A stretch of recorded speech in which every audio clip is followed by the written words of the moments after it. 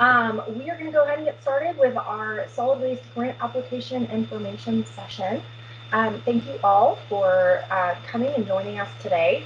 I am Cassidy Campbell. I'm a senior planner in the Environment and Development Department of the North Central Texas Council of Governments, and I manage the solid waste program. And that's what we're going to be talking about today. Okay, so I'm going to kick things off here just with a really high-level overview of our solid waste program. This is just to give people a little bit of context. There's definitely more information online, or if anybody has any questions, feel free to ask me. But NCTCOG receives funding from the Texas Commission on Environmental Quality to administer our solid waste program in our 16-county region. These funds come from landfill tipping fees, and they go to TCEQ, and then those funds are distributed out to the 24 councils of governments in Texas. So the main focus of our presentation today are the solid waste grants for local and regional projects. So as funding allows, we typically have this call for projects every 2 years. And this call for projects actually started yesterday. It was initiated yesterday, and we'll talk a little bit more about timeline here in a second. The Resource Conservation Council, also known as the RCC, is our solid waste advisory committee. They allocate the funding. So the RCC members are made up of experts, and this includes public and private sector and nonprofits that make up the constituency of our RCC. And so they make the determinations as far as how the funding is allocated. What we do is we have two budgets essentially. One is administrative for COG to administer the program, and the other one is implementation, and that implementation grant funding bucket is what our solid waste grants come out of. And then also the RCC, they do so much more than just allocate the funding. They provide their expertise, and they volunteer their hours in guiding this program and helping COG staff every step of the way. So we appreciate everything that they do. Okay, so this slide here is really placed in here to be a hub of information, of resources for everyone. It consists of most of the critical things that you will need as far as applying for solid waste grant and COG. So we have the solid waste grant website where you can access there at the link included. And then we also have our grant application guidelines. There's a direct link to that that can also be found on our solid waste grant website. But these application guidelines are very, very critical to successful application. So I strongly recommend that anybody who is interested in applying for a grant review them thoroughly and understand them. And if you have any questions or concerns, contact me or one of the other members of our solid waste grant team because we can help you answer those questions. There are certain really critical elements that need to have the boxes checked essentially, or your application could be disqualified. And we really don't want that to happen. So, and then also we have a direct link to our call for projects timeline. I'm going to talk about that here in the next slide. And I've also included my contact information, my email and phone number. And so you can contact me and we can get any questions or concerns ironed out. Okay, so this is a dense slide. I'm not going to read every word off of it, but what you're looking at here is our anticipated call for projects timeline. So it is anticipated, it is subject to change, but we are going to stick as closely to this as we possibly can. And what you can see here, there's two columns. Well, there's three columns, but there's two date-wise. And one is the current timeline, and that's the one that you see in the middle. And then on the right, you see the past timeline. And really, the past timeline is just for reference purposes, because I realized that some of our cities and entities and grantees that have applied in the past might be feeling a little disoriented at the timing here, and that's because we ended up moving up our call for projects about 6 months. There were several reasons for that, but one of them was to try to provide our grantees more time to execute their projects. And so these two timelines here will show you what we did in the past and what we anticipate doing this biennium. So I'm just going to highlight a couple of things here before we move on. Call for projects opened yesterday. The call for projects closes at 5 p.m. on May 26, 2021. And we'll talk a little bit more in detail about that whole process later on. But the 5 p.m. is a hard cutoff. Our portal will lock you out at that point. We do provide a 30-day grace period for people to submit resolutions and court orders. And so those can be submitted via email to me at the contact information you saw on the previous slide, no later than June 26th, 2021. Our scoring sessions is where our grant selection subcommittee scores and ranks the grants and decides who will receive funding. The scoring sessions will be virtual this year, and they will be held in July. We don't have any established dates yet. We're working on that. And then we will need the RCC and the NCT COG Executive Board to approve our project recommendations. And that is anticipated to happen in August and September of this year. And then, as you can see, there's two different execution dates for ILAs interlocal agreements. And then there's two different deadlines for our FY2022, FY2023 projects. So the reason for that is that since we do work with TCEQ on a biennial basis, half of our funding goes for the first fiscal year and half of it to the second fiscal year. And so the grants are split as such. So somewhere around half of our grants will execute and perform their projects in FY22, and the other half will be in FY23. So that's why you see that difference there. Now, I'm going to pause for just a second in case anybody has any questions on what I've already covered. So I'm going to just pause here for just a moment. If anybody has any questions, shout them out, raise your hands, pop them in the chat. Hi, Cassidy. This is Sarah from DFW Airport. And so looking at those two different fiscal years, like if you execute your FY22, you have about a year to complete your project.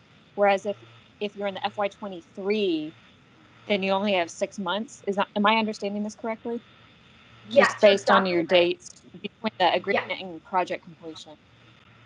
Yes, okay. So you're exactly right. That's a great question. Thank you for bringing that up. So yes, unfortunately, that's kind of the way it boils down. So what we typically try to do for those types of scenarios is we do take that into account when we are allocating out the grant funding as far as which projects are going to be in which year. And so if, for example, an applicant comes forward and it looks like their timeline is going to need a year for execution, we would put them in that first pot.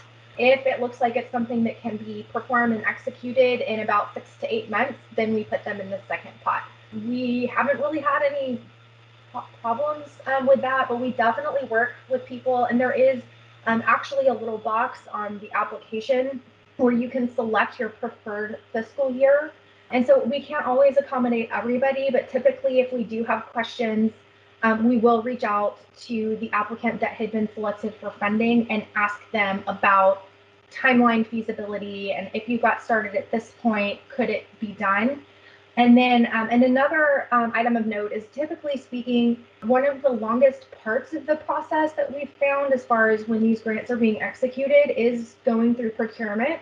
And you can actually go through the procurement process before you sign the ILA to an extent. Like, I don't want anybody to call me on the carpet here, but you can start generating quotes and, you know, making your way through that procurement process so that you're ready to pull the trigger once the ILA is completed. The caveat to that is that you certainly cannot make any purchases or enter in any contracts or anything prior to receiving your interlocal agreement. But it's a great question, Sarah. Did that answer your question? It did, thank you.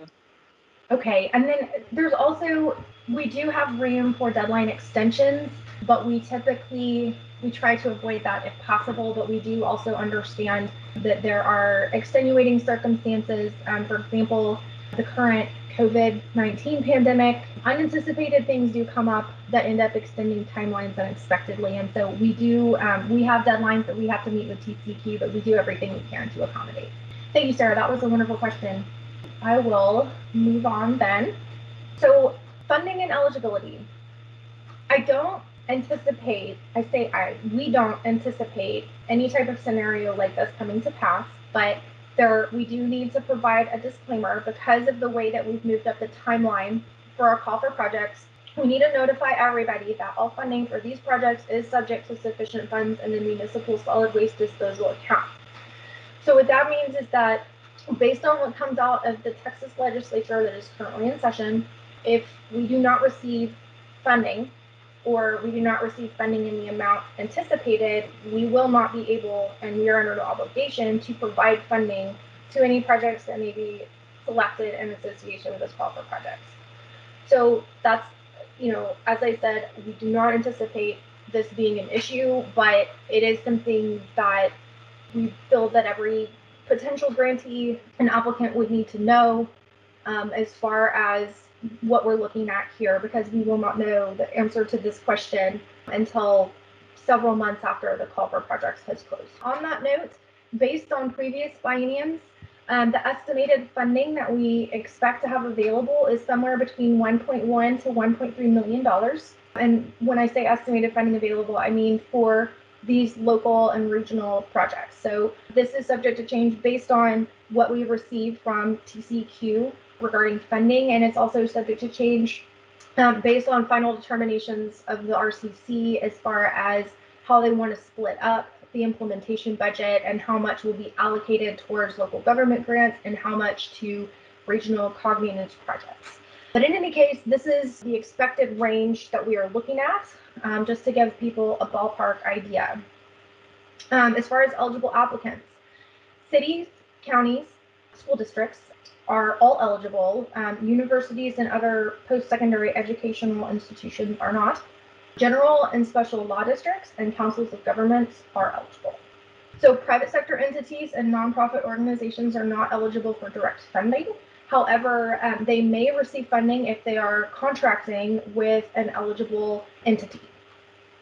So an example of this would be if a city in our region applies for a grant to perform a technical study on, let's say, organic waste diversion. They would be able to hire a contractor to perform that study for them, and then the contractor would be paid through the city, and we would reimburse the city. So these partnerships can take place. The private sector and nonprofit entities are not actually eligible to apply directly. So I'm going to pause here again, just to see if anybody has any questions on this section that we've covered. Okay, I'm going to move on then to project types. We have two different project types that fall underneath this umbrella. One is local government and the other is regional collaborative. So the main differences, as you can see reflected on the slide here, is the minimum and maximum funding requests for each type of project. But a local government project essentially is one or two eligible applicants. So 2 cities, 2 counties, a city and a county, a city and a school district. And then the regional collaborative project is at least 3 eligible applicants. So you could have 2 cities and a county, you could have 5 cities, you could have a school district, a city, a county. You could not do 2 cities and private sector. So you would have to have at least 3 eligible applicants to qualify for this. Now I want to talk a little bit about the minimum request. If you do not meet the minimum request, your application will be disqualified. That might seem simple, but it's a little more complicated than that, because I guess the best way to describe this is to illustrate a brief example. For example, if you were going to apply for a local government project as a standalone city and you submitted a grant application with a request for $20,000, but $6,000 of your line item budget requests were deemed to be ineligible expenses, that would drop you down to $14,000, which would be below the minimum request and result in disqualification. I'm going to talk briefly in a high-level manner about eligible expenses and eligible project categories. But if any potential applicant has any questions at all about whether or not any of their line items would be eligible, please reach out to us. Please don't hesitate to reach out to us, because we're happy to help you. Sometimes there is gray area and that we can't give just a definitive answer on things, because sometimes you have to take into account the entire application, but there are some things that are absolutely not qualifiable. So we're happy to help you look into that. The more time we have to look into it, the better, because sometimes we do need to coordinate with TCEQ, because TCEQ is the ultimate authority on whether or not something is going to be ultimately approved. So the following project categories are eligible for grant funding. I'm not going to delve into a whole lot of detail here just because of time limitations, but all of this information, including the project categories and examples of what types of things fall under these categories and ideas about what you can fund with these different kinds of project categories, are included in our grant application guidelines. Again, if anybody is reading through these and has questions or needs clarification, feel free to let us know. We're happy to help you with that. One thing that I did want to point out, though, is that each grant application can only fall under one project category. Otherwise, it counts as 2 grants. So, for example, if you were intending to purchase a baler for cardboard, for recycling cardboard, that would fall under the source reduction and recycling category. And that would be a standalone grant. And you couldn't combine that with, say, a household hazardous waste program, like maybe starting a pickup curbside collection. Like those would be 2 separate categories and would result in 2 separate grants. And so you do need to ensure too that what you're applying for falls squarely within one project category, or you'll have 2 grants, which isn't necessarily a problem, but it could end up that way.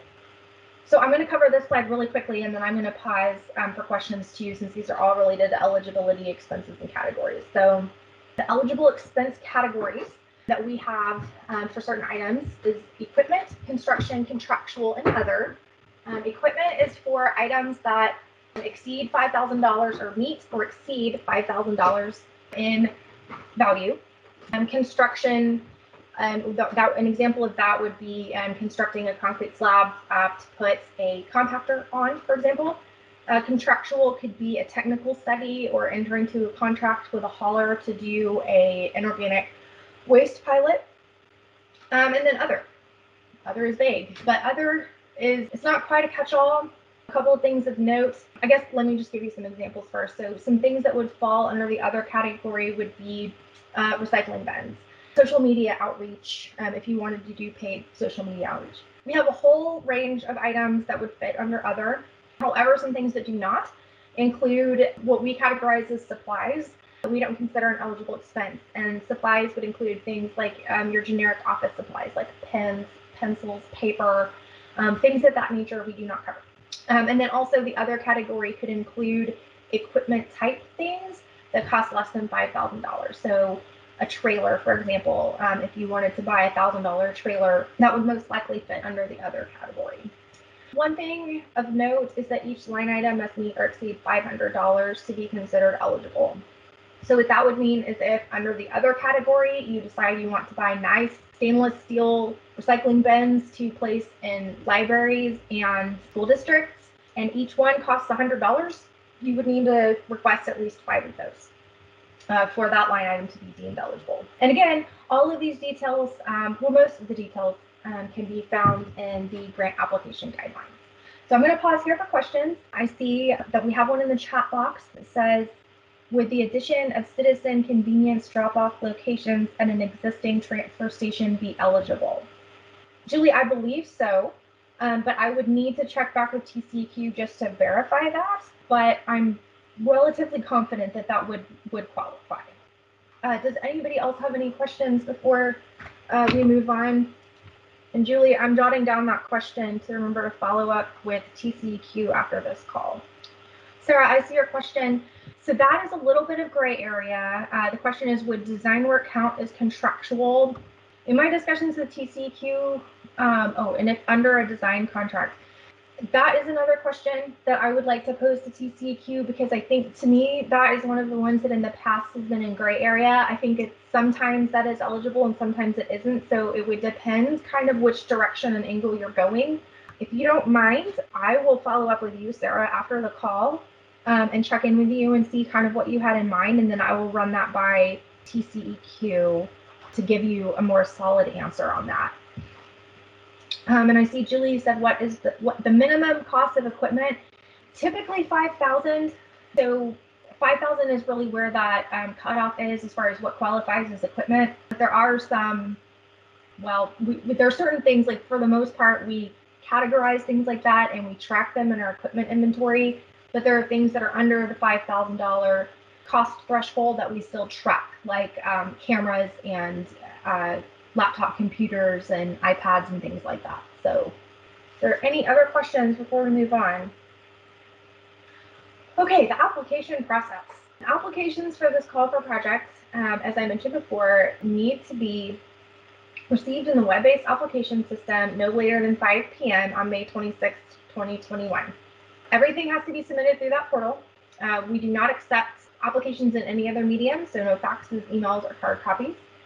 As I mentioned before, since our web-based application system will lock people out at 5 p.m., applicants are encouraged to submit early in the case that they have technical difficulties, because then we can help you through that before the deadline hits, because we do not make any exceptions and we do not extend the deadline under any conditions. So we don't want anybody to be faced with going through the effort of preparing an application and not being able to submit it. So we do encourage you to work through the system and try to submit several days early if that's at all possible, in the event that there's any technical difficulties or even internet connection issues. The link to access the application system can be found here. That is on our grants webpage, and so you can access the application at that link. You will need a username and password, so you'll need to just set up an account. And then the portal has been streamlined, so you shouldn't have to fill in any blanks within the, for those of you who've done this before, within the portal. Everything has been simplified, so what you will do is when you go in there, you will access the application template, you will download it, fill it out and complete it, and then you will re-upload it before you submit. You will also note when you enter the application portal that there are examples of things like the timeline, so that you have an idea of timelines that have been used in the past. We also have a grant application example can be viewed as well to help you through the process, even though the application template may have changed a bit. It should still be a useful guide. I also see that I have a couple of questions in the chat. Liz, I see your question says, so education cannot be part of another type of project, correct? Yes and no. So it depends. And I know that I'm really kind of striking out here on answering the questions. But this one, so you can have an education component, or at least in the past, we've had education components as part of a different category. So for example, if you wanted to do purchase the baler as far as source reduction and recycling for baling cardboard, but then also you wanted to do education and outreach in the form of notifying citizens using either social media or a bill insert, you could use those. That should qualify, since it is still part of the source reduction and recycling. It is educational in nature, but it's not a whole separate grant. Does that answer your question, Liz? Or okay, wonderful. And then I see Julie, if purchasing multiple containers, that would be over 5,000. Would that count? Yes. Oh, are you asking if purchasing would that count as equipment, or would that be grant eligible? It would be grant eligible, certainly. And then if you did purchase, so depending on the type of, like, this is where things get to be a little bit like hazy for me too. My understanding is that typically speaking, it's a single line item that costs 5,000. So a forklift that costs 10,000 would be equipment, but buying 50 containers that ended up equaling 5,000 would not, but that we would still be tracking that. So there's some caveats to what I'm saying. And there's also room for those kinds of things. Like if when you're filling out the budget, you have questions about it, we can definitely help you with that. And some things do end up getting reallocated and adjusted when we're working with TCEQ on the budgets. But for the most part, my understanding is that typically equipment is a single item that costs 5,000 or more. Does anybody have any other questions before I jump ahead? Okay, so just wanted to highlight a few changes to the application process, just so that people are aware, especially if you've applied in the past, or just a little heads up for you. In-kind expenses are not eligible for reimbursement. So for context, at the end of the biennium, if we do end up having additional funding that we are looking to spend, in the past, we have reimbursed in-kind or matching expenses for some of our grantees. We will no longer consider reimbursing for in-kind, but we will still certainly consider reimbursement for matching. To illustrate this with an example, these are kind of hard to visualize scenarios. If, for example, one of our grantees purchased a $200,000 trolley and they put $100,000 towards the cost out of city funds, and they requested $100,000 from COG for the remainder, so essentially a 50-50 split, If at the end of the biennium we have $100,000 left over, we would consider putting that towards the city's trauma to cover those matching expenditures. We don't always have funds left over at the end of the biennium, but if we do, that is something that is up for consideration for our grantees. Now, another change that has been made is that each entity will be limited to 2 applications and only 1 per department. So we do suggest coordinating within your organization.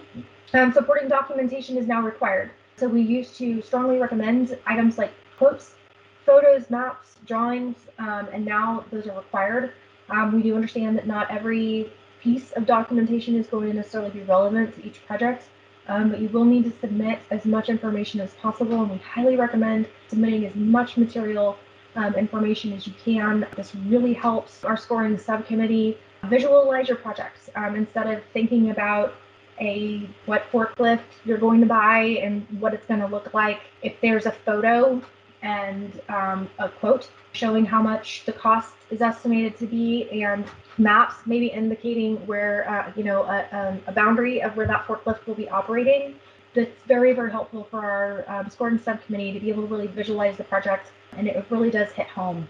Also, we have begun a new documentation review regarding procurement. I'll talk about that briefly here a little bit later in the presentation. Grant score sheets are now included as an appendix to the grant application guidelines. This is to make it easier for our applicants to be able to see how the scores are broken down so that you can see how your project will be evaluated. The project summary slide used to be a required element of the submittal. That has been eliminated, so it is no longer required. And also the pre-application meeting with NCT-COG is no longer required. Anybody would like to meet with NCT-COG before submitting your application, we are always available and happy to assist with that, but it is not required any longer. Now we've talked about some things that are not required. These are the things that are required. So this is kind of just a really brief application checklist that you can run through before you submit. The completed application form needs to be submitted. That is what I was referencing, that when you enter the grant application portal, you will download that template and fill it out, upload it, and submit it. If your project requires private sector notification, you will need to do that. I will talk about that a little bit more in detail here in a few slides. But if you do not do the private sector notification and your project does fall under a category that requires it, your project will be eliminated, will be disqualified immediately. If you are doing a regional collaborative project, you need to have support letters from all of the participating entities. You also need to sign the certification and assurances documents. Those are included in the grant application portal. So when you are getting ready to submit, you have to check a box saying or verifying that you have reviewed those documents, and those documents are available, and you can click on them and download them or just view them in the grant application portal. As I mentioned before, a resolution or court order is required by June 26, 2021. If you have that ready by May 26th and you want to submit that through the portal, you are welcome to do so. If you don't have it quite ready yet and you need to submit it after the portal has locked everybody out, you can email them to me. Just make sure that you get them to me by June 26, 2021. And then also, it bears repeating, I know we just covered this, but supporting documentation such as maps, drawings, plans, photos, quotes, anything you can think of, well, they're required, but also anything over and above is highly encouraged. Oh, I'm going to stop here. Does anybody have any questions on these last few slides? This is Julie Winchell. On the private sector notification, would we consult with COG to see whether we needed that or not? Yeah, we can help you. So there are certain project categories that require private sector notification. And so if you want to pitch your project to us, we can let you know whether or not we feel that fits in one of those categories and help you through that process. It's a great question, Julie. So, and I'll talk about that too here in a minute regarding the private sector. So risk assessment requirements, this is something that was new last biennium, and we do believe it will carry through. There might be some potential changes to our risk assessment process simply because our agency is internally reviewing the process that we follow, but I don't anticipate any hugely significant changes. But a risk assessment is required for each grantee. Currently, it is required for each grantee. I'm going to emphasize the word grantee because we do not require this for each applicant. We only require it if you have actually been selected for funding. So if you do get selected for funding, COG will reach out to each grantee to initiate the risk assessment process if necessary. So the way that this works is that if an organization or entity already has a risk assessment evaluation with any department in our agency that took place over the last 12 months, you will not be required to do that again. So some of you may actually already be exempt from this requirement and not have to do anything further. However, if we don't have one on record, or it has in a sense lapsed, that it was greater than 12 months ago, we will most likely have to initiate this risk assessment process. Typically what this entails is I think it's approximately 4-page risk assessment questionnaire. We do have that posted on our website, and we'll double check and make sure everything is up to date. But it's about 4 pages of questions that typically is filled out by a financial department or an individual that has very thorough knowledge of an entity's financial ins and outs. And so that risk assessment questionnaire comes back to us and is reviewed, and a certain level of risk is attached to that based on the questions and the way that they're answered. That is not something I do. That is something that experts in another department at COG handle. And so they help us through that process. And then based on the results of that, on the level of risk, there might be a couple of what they call mitigating controls put in. And for example, what we did last biennium was anybody who showed a slightly elevated level of risk, because this is it's all on a spectrum. We just did an additional progress reporting requirement. So just one extra progress report for those entities.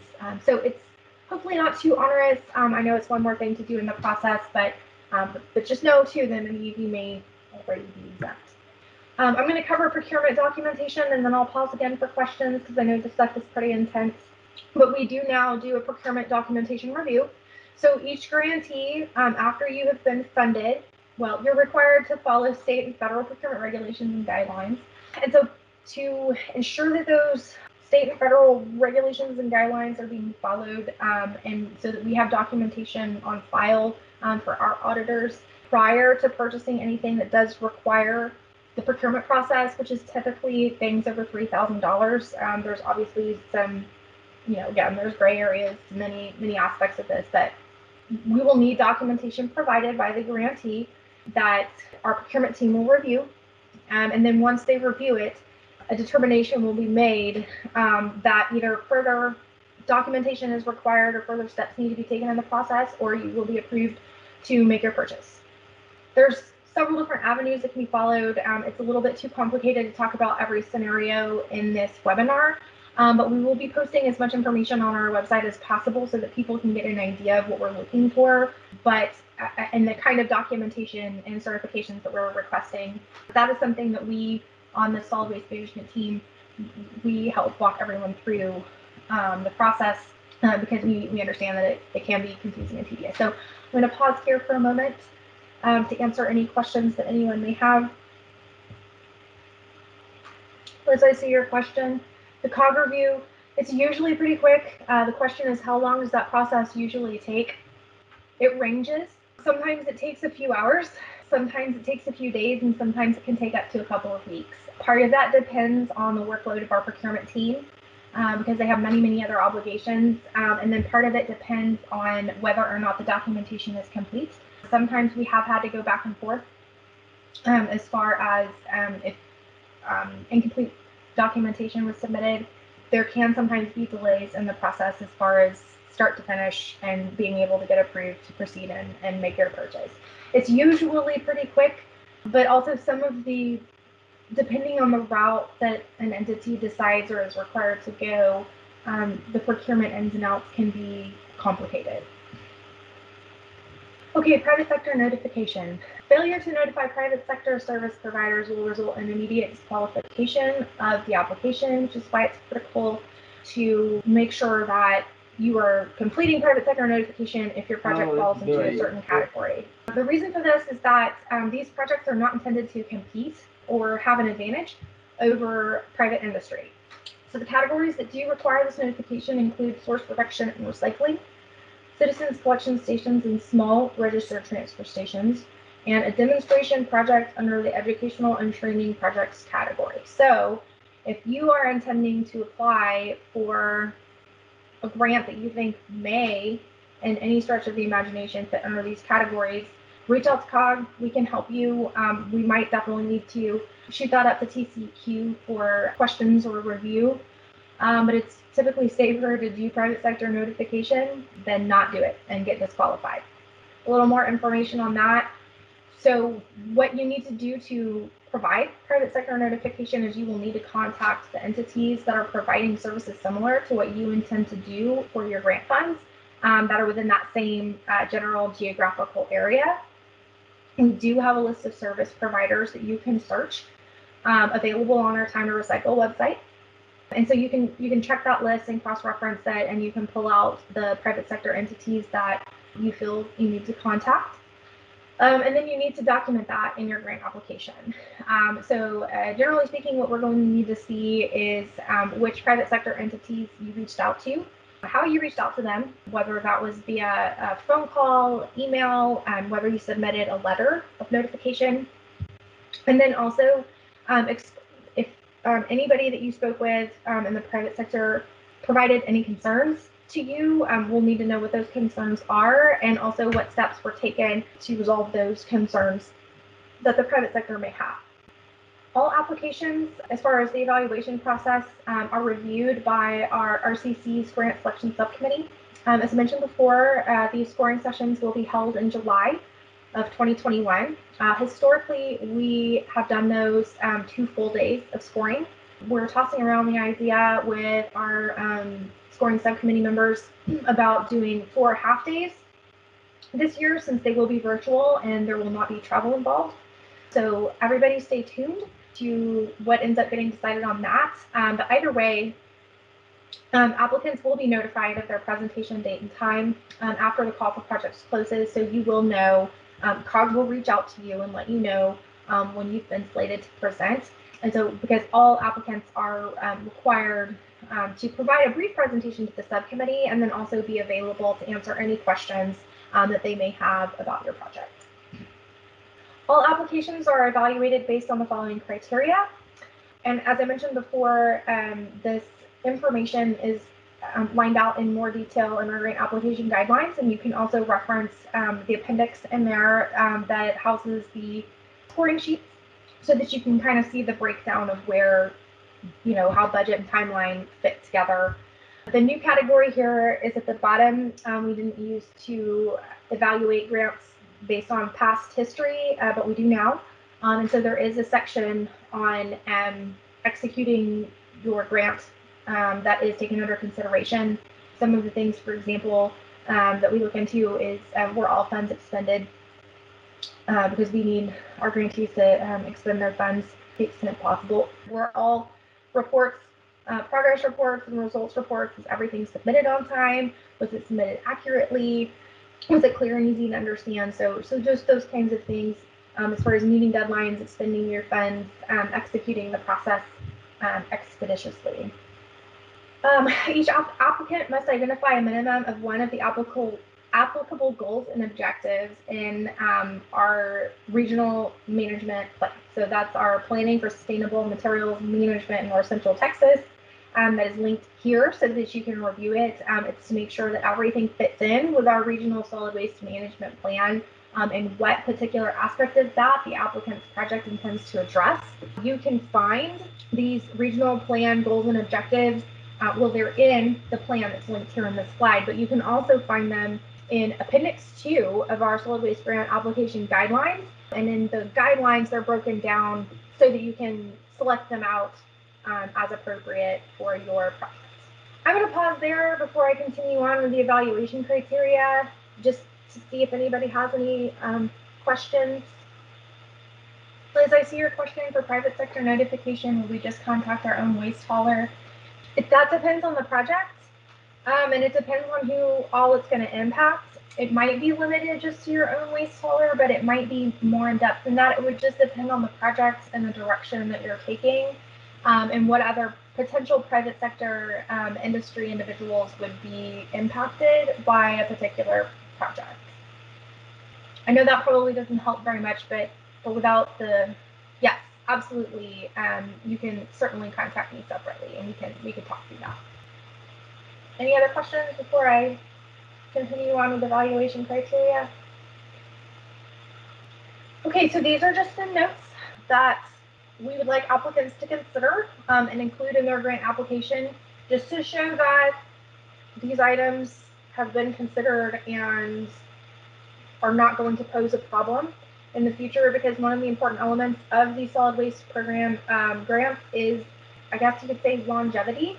Our scoring subcommittee likes to see projects that are not just a quick one and done and over in a 2-year period, but that could extend out into the future. And so considering things like ongoing maintenance costs for grant funded equipment, is that going to be affordable? Is that going to be really tedious as far as having the equipment down for the count frequently? So considering the cost, considering the inconvenience, and whether or not it's feasible going forward is something that all applicants will need to look into. Also, will your equipment be sitting idle? Have you considered whether or not you'll be able to use it unless you have another component? Example that we provide here is, if you're applying for a trailer, do you need a tractor to pull your trailer? And if you do, but you don't have a tractor, is your trailer going to even be functional or usable, because it's just going to be sitting somewhere and not be used? So what we would just recommend is apply for a trailer and a tractor. No, I'm kidding, but to just evaluate what you would need to be able to utilize your equipment effectively, or at all, really. And then also on that same note, just considering, would your equipment have to sit idle because you wouldn't be able to get your staff trained or licensed to be able to use it? So just taking into consideration those different types of potential red tape that can trip things up once you have been funded. Applicants are able to appeal funding recommendations to the RCC, but these appeals have to be based on specific identified error and not on factors that allow discretion. The deadline to appeal is 5 p.m. August 30th, 2021, and these appeals must be submitted in writing. Email does qualify as writing, so it can either be submitted via email or a letter. If a solid waste grant applicant does get selected for funding, you will be required to enter into a standard interlocal agreement with COG. This agreement lines out deadlines and budgets and expectations for performance on both ends. So it's essentially a contract between the two parties.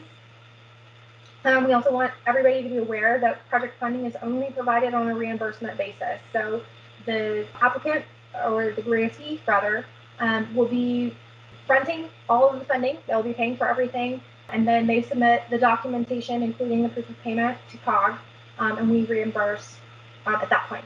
We are able to turn around these reimbursement requests very quickly. Typically, if we receive a complete reimbursement request packet that doesn't require further information, we're able to get a check cut and sent and mailed to you within 2 weeks. Sometimes we do require more information that can extend that process, but generally speaking, we turn these around very quickly. We also, subrecipients, need to understand that COG or TCQ will need to be allowed to perform on-site visits for monitoring the progress of the projects and verifying equipment delivery and things of that nature. And you also must agree to provide reports related to the results of the project to COG. As I mentioned before, reimbursement basis only. The way that we reimburse is we receive a reimbursement request from the grantee. This packet is required to include these 4 items. The signed reimbursement request form, we do provide a template. The signature does have to be official, so the signature will either need to be hand signed and then scanned to us, or it will need to be an official PDF signature typing in a signature unfortunately does not qualify as an official signature. We will also need to see a purchase order, an invoice, and proof of payment.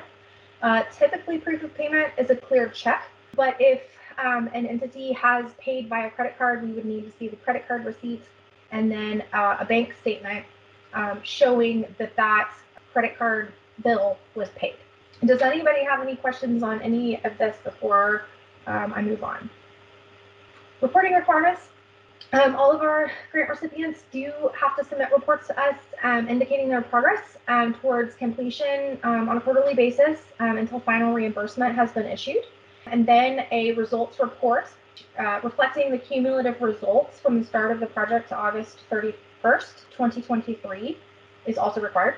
And then we have a year later results report.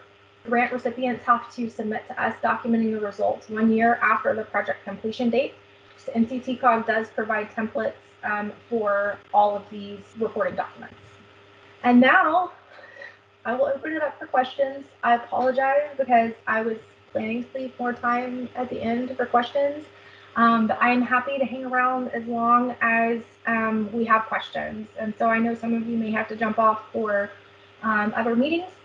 So I apologize for only leaving 3 minutes here, but please go ahead and shout out your questions, raise your hands, pop them in the chat box, and I will answer your questions. I'm also going to flip to the next slide so that you can see my contact information. And then also Hannah Allen and Elena Berg. They are also members of our solid waste management team, and you can contact them as well. And also, as you all know, please don't hesitate to contact us if you have any questions that either come up afterwards, or if you have any questions that are specific, we're absolutely happy to help. That is what we're here for, and we're very excited about this earlier call for project, and we are excited to see our application. Thank you everyone for joining us today and for participating and for the excellent questions. Let us know if you have anything else that comes up. As mentioned, and I don't want to keep being a dead horse here, but we're happy to help in any way that we can over here at COG. And so thank you again for being here with us today.